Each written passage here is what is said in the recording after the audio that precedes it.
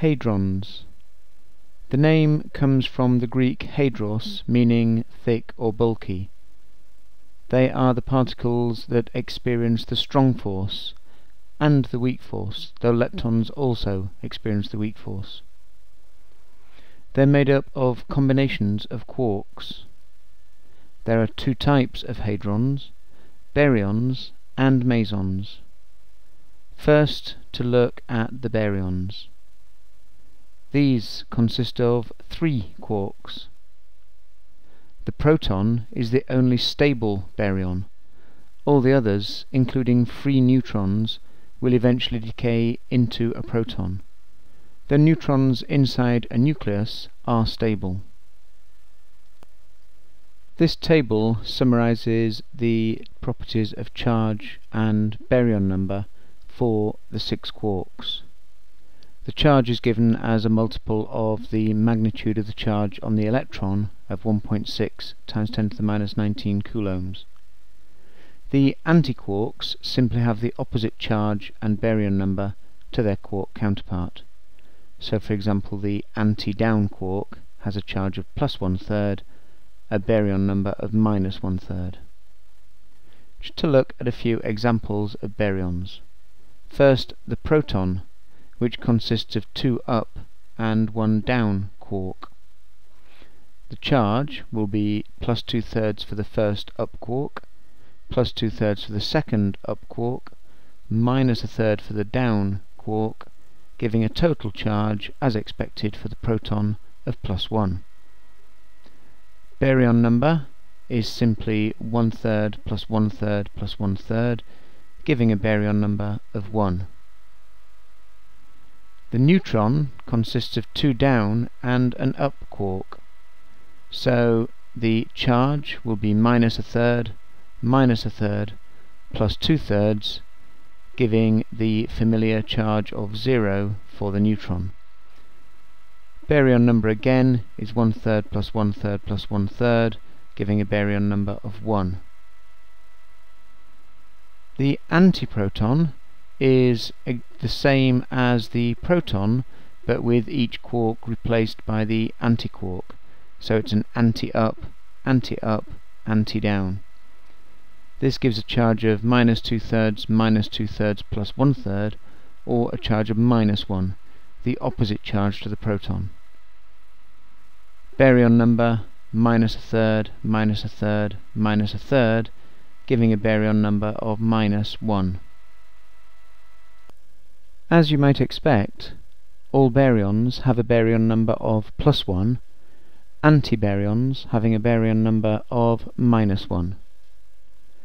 Now to look at mesons. Mesons consist of a quark-antiquark pair. Here again is the table of charge and baryon number for quarks for us to refer to. Now to look at a few mesons. First, the pi minus, one of the pions. This consists of a down anti-up pair, and so the charge is minus 1/3 for the down, minus 2/3 for the anti-up, giving an overall charge of minus 1, hence the superscript of a minus sign. Baryon number, plus 1/3 for the down, minus 1/3 for the anti-up, giving a baryon number of 0, the same as all mesons.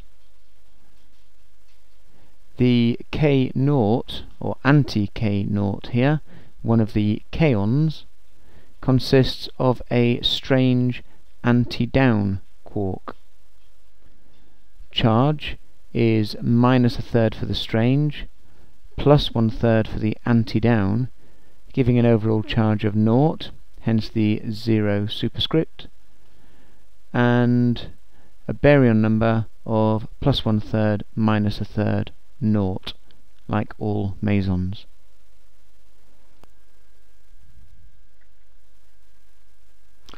Conservation rules.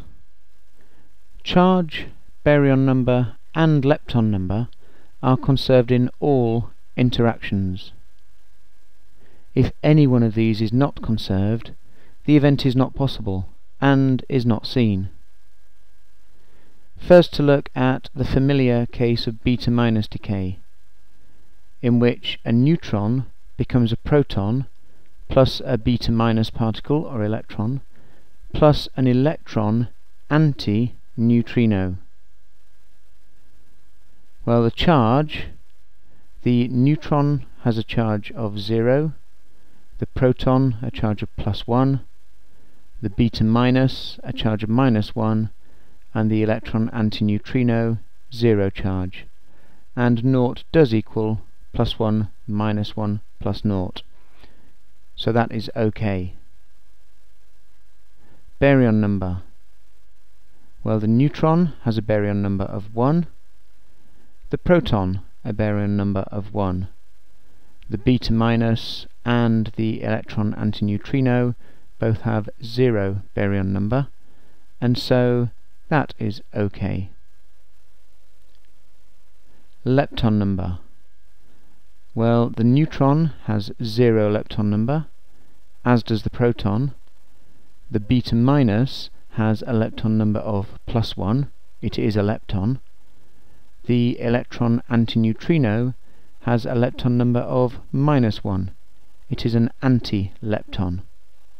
And naught is equal to naught plus 1 minus 1, so that is okay. It has to be okay. Beta minus decay occurs. In beta minus decay, a down quark changes flavour to become an up quark. So we go from down, down, up of the neutron to up, up, down of the proton. This is a weak interaction involving the weak force. Now to look at a few other interactions. In this case, a pi minus, one of the pions, plus a proton becomes a pi naught, another pion, plus a neutron. Just to check, this obeys the conservation laws. For charge, the pi minus has a charge of -1, the proton a charge of +1, the pi naught 0 charge, and the neutron 0 charge. So this is 0 on either side, which is okay. Baryon number. Well, the pi minus has 0 baryon number, the proton a baryon number of 1, the pi naught a baryon number of 0, and the neutron a baryon number of 1. So this is 1 on both sides, which is okay. Lepton number. Well, in this case, everything on either side has 0 lepton number. There are no leptons involved here, so that also is okay. So this interaction is allowable by the conservation rules and is seen. In this example, a proton becomes a pi plus plus a gamma ray. In terms of charge, the proton has a charge of +1, the pi plus a charge of +1, the gamma ray is neutral, so in terms of charge conservation this is okay. Baryon number. Proton has a baryon number of +1, the pi plus 0 baryon number, the gamma ray 0 baryon number. So this does not balance, it is not okay, meaning we break the conservation laws. This interaction cannot occur. Lepton number. Well, again, all these are not leptons, and so in terms of lepton number this is okay. However, breaking one conservation law means the interaction is not possible. In this case, a proton becomes an anti-electron or a positron plus a pi naught. Charge. The proton has a charge of +1, the positron a charge of +1, and the pi naught is neutral. so this is OK. Baryon number. The proton has a baryon number of 1, the positron and the pi naught both have 0 baryon number, so this violates the conservation of baryon number. It is not OK, the interaction is not seen. Lepton number. Well, now we have the proton with 0 lepton number. A positron is an anti-lepton and so has a lepton number of -1, and the pi naught has 0 lepton number. So this also violates the conservation of lepton number and is not OK. Now to look at another property, that of strangeness. Some interactions which appeared possible according to the laws of conservation of charge, baryon number and lepton number were never actually observed to occur. This led to the discovery of another conserved property which became called strangeness due to the strange behaviour of some particles. The strange quark has a strangeness of -1, while the anti-strange quark has a strangeness of +1. All other quarks have 0 strangeness. Hadrons experience the strong and weak force. Strangeness is conserved in strong interactions, but not in weak interactions. Weak interactions involve a change of quark flavour, such as when a strange quark decays into an up quark. In this interaction, a pi plus or pion plus a neutron becomes a lambda naught and a kaon plus or k plus. Looking at charge, the pi plus has a charge of +1, the neutron is neutral, the lambda naught is neutral, and the k plus has a charge of +1. So in terms of charge conservation, that's OK. Baryon number. The pi plus has 0 baryon number, the neutron baryon number of +1, the lambda naught a baryon number of +1, and the k plus has 0 baryon number. So in terms of conservation of baryon number, that is OK. Lepton number. Well, none of these are leptons, so that is OK. And finally, strangeness. The pi plus has 0 strangeness, as does the neutron. The lambda naught has a strangeness of -1. It contains a strange quark. The k plus has a strangeness of +1. It contains an anti-strange quark. So we have conservation of strangeness, and the interaction is therefore OK.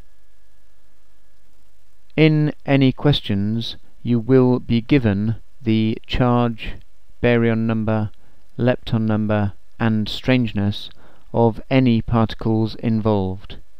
You won't be expected to remember these details, however you will be expected to be able to work out whether the interaction is possible by laying out what the charge, baryon number, lepton number and strangeness of the interaction is, to decide whether or not it can happen.